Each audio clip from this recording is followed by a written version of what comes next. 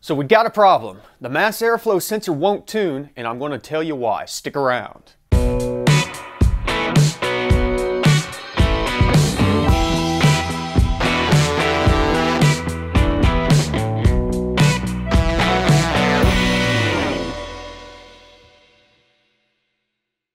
Hey everybody, welcome back to the Garage Inn. We are in the next kind of portion of Project Super Auto, tuning Project Super Auto.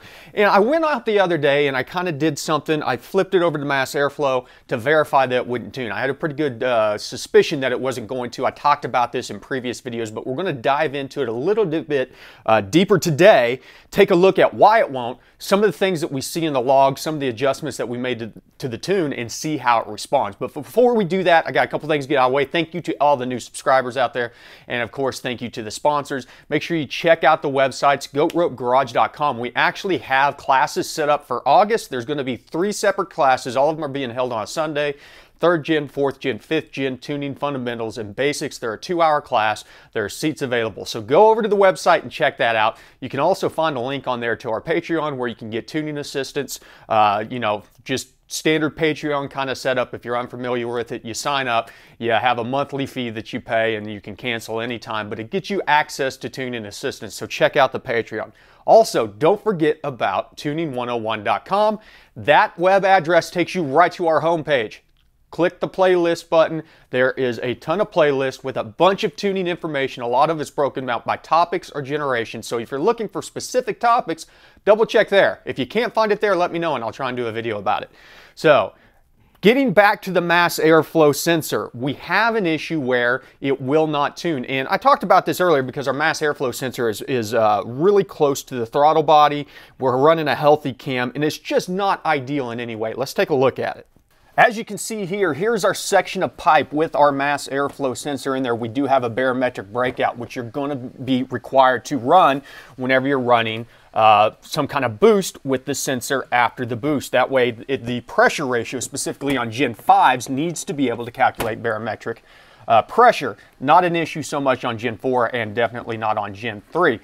But given our layout with the air-to-water intercooler here, and we're coming out of a 90, small straight section right back into a 90. This is less than ideal, and I knew that from the get-go. I was interested to see what would happen. We actually have a fairly, close to the same size section down underneath here where we could move it in line before the air-to-water intercooler. But if we do that, then we need to break out the intake air temp sensor because we want to see the lowest intake air temp that's actually going in after the air-to-water intercooler, because that is going to affect our timing tables. Now, we could go in, blow those timing tables out, but ideally, we do want to adjust our timing based on temperature. So the idea is we can move this down below, do a breakout, and put it up here. What's happening is because of this 90 here, we're getting airflow, especially at low RPMs, that is not really engulfing the mass airflow sensor very well, and so it cannot consistently read. On top of it, with a healthy cam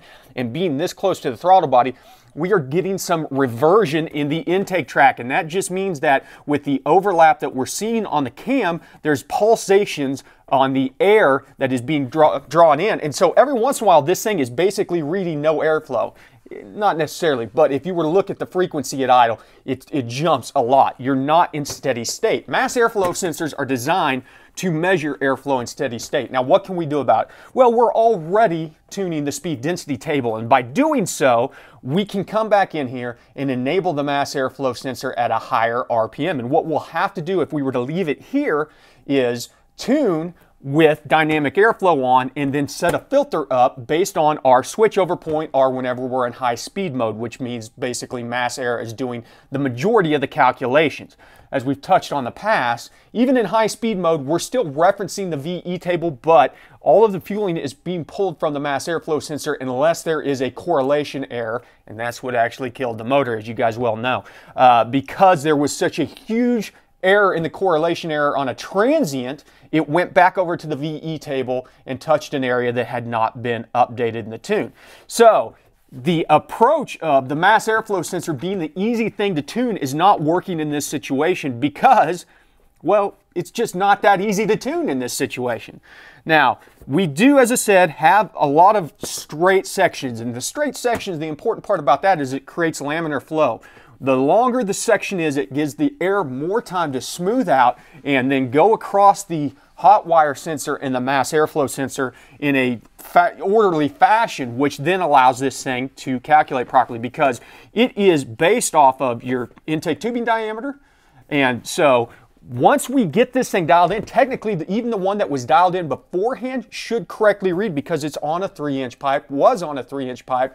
That does not change the amount of air. Only changing the diameter of the pipe is going to change the amount of air. Now, we would hit new sections of the mass airflow sensor by going into higher boost, things like that.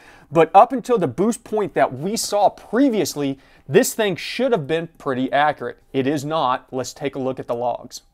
Okay, so we've got the logs pulled up here. This is 3 different logs from tuning the MAF, making adjustments. And in fact, let's look at the actual tune first.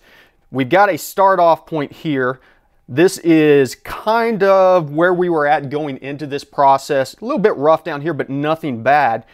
The funny thing is, after making some applied changes to this to try and fix it, to enrich it, because it was showing that we needed more fuel, we got a nice smooth curve up here. But let's look at the actual data itself. So throughout, this is our first one here saying that we've been too rich. Pretty straightforward across, just saying that we're 10% too rich. That's probably a bad solid data. Then we go into our next one here. After a change, still about 10%, and it responds a little bit higher in the upper frequencies. And that's because in the upper frequencies, we have more consistent air going through. So we're actually responding appropriately up there and lowering that error a little bit. But if you look down below, we're still at that 10+% rich around idle. And then finally, let's look at this one. Yeah, this is where it gets real crazy. Just out of nowhere, we're still reading 10% rich after yet another change. And then we go to, holy cow, we're extremely lean, just mind-blowingly lean right through this section. And this is not true. This is just bad airflow on the mass airflow sensor.